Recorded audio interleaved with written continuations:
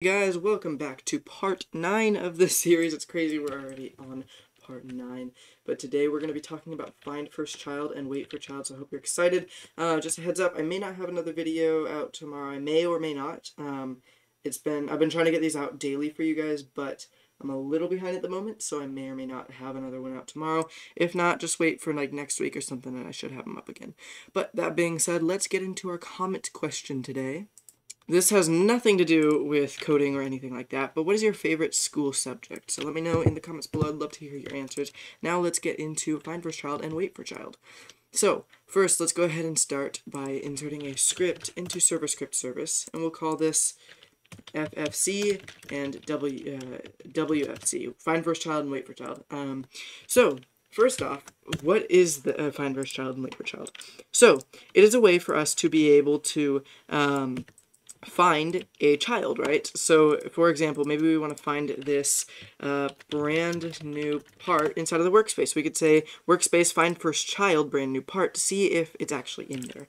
So, let's go ahead and come in here, and let's go ahead, actually, I'm going to put that block back. So, insert a brand new part into your game and name it FFC block, like that, okay? All one word, FFC block. And then let's just go ahead and make it green, scale it up like that, and anchor it. Okay, now, how do we actually write out FindFirstChild?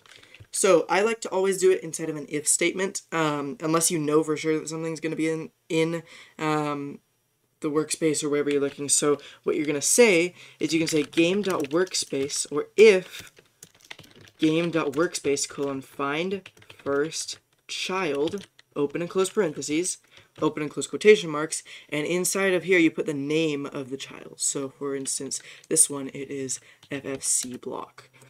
Then print we have found FFC block.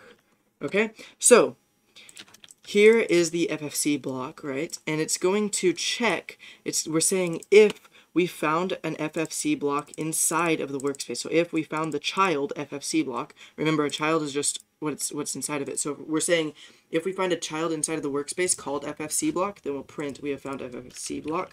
And let's also add a wait 2 here just to make sure that it loads in. So add that to your code and then click run. And you should see inside of the output, we have found FFC block because it did find it. So that's what you can do for that. Let me go ahead and head back into this script. And what we can do is we can use FFC again, FindFirstChild again, by saying game.workspace, because now we know inside of here, we know there is an FFC block, so we can say game.workspace, colon FindFirstChild, FFC block, dot brick color equals brick color dot random. Okay, so there we go. If we hit run, we should see after 2 seconds, oh, hold on, my studio crashed. So after 2 seconds, it should change this to a random color because we found FFC, and as you can see, it has changed the color. Okay, so that is that. Let's go ahead and get into WaitForChild.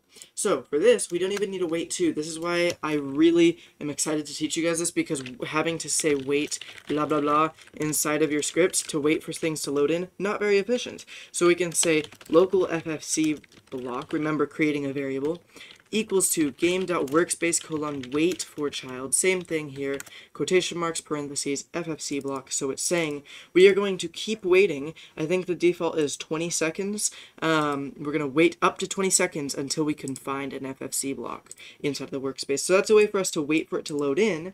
So here, instead of saying if game.workspace FindFirstChild, we can just say if FFC block. Okay? So if we found an FFC block, otherwise FFC block, the variable will be nil, so it just won't run.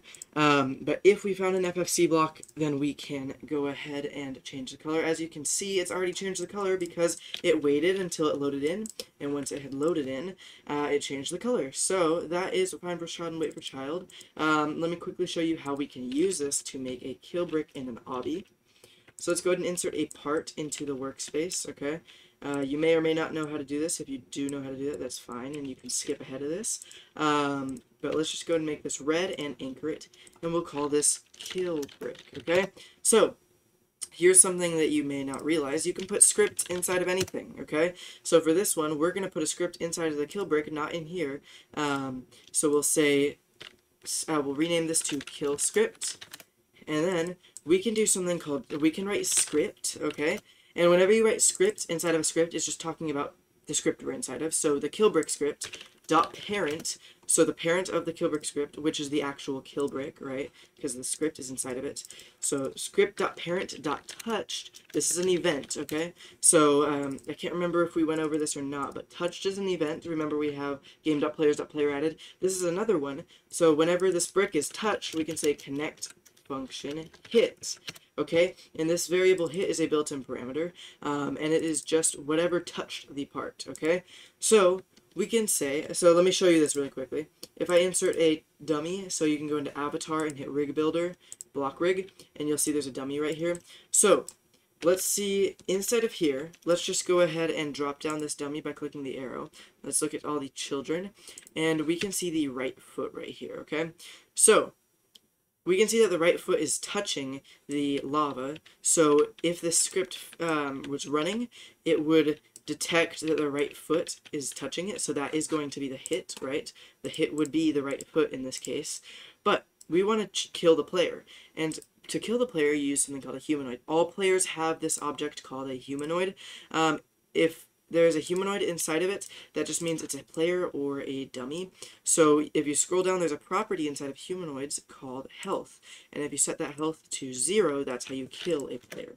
So we can say if hit.parent FindFirstChild humanoid, then, so remember, let's go back to our dummy for a second. Let me import one more. And as you can see, we have, for example, maybe the right foot touched the lava. So we're saying if in the parent of the right foot, so this dummy, right? Right foot's parent, which is this right here, the dummy. If we found a humanoid in it, then we can keep going. And the humanoid is what we want to change. So inside of the script, we can say hit.parent.humanoid, right? We know that there's a humanoid in there now because we've checked. .health equals to 0. And that is it. So if we go ahead and play this instead of run this, we can set the player's humanoid's health to be 0. So, as you can see, we have a lot going on in this game. Let's wait for that. There we go. That explodes. That drops. All this good stuff. And as you can see, we were just killed by this kill brick. So that is FindFirstChild and WaitForChild. I hope you found this helpful. If you did, please consider subscribing. I'd appreciate it a lot. We are so far into the series. Remember, there are only 14 parts in the series, so we're only a few away from finishing it up. So I hope you're excited for that. And I will see you guys in a future video. If you have any questions, make sure to leave a comment or join my Discord server. Either way works. Thank you guys for watching, and I'll see you soon.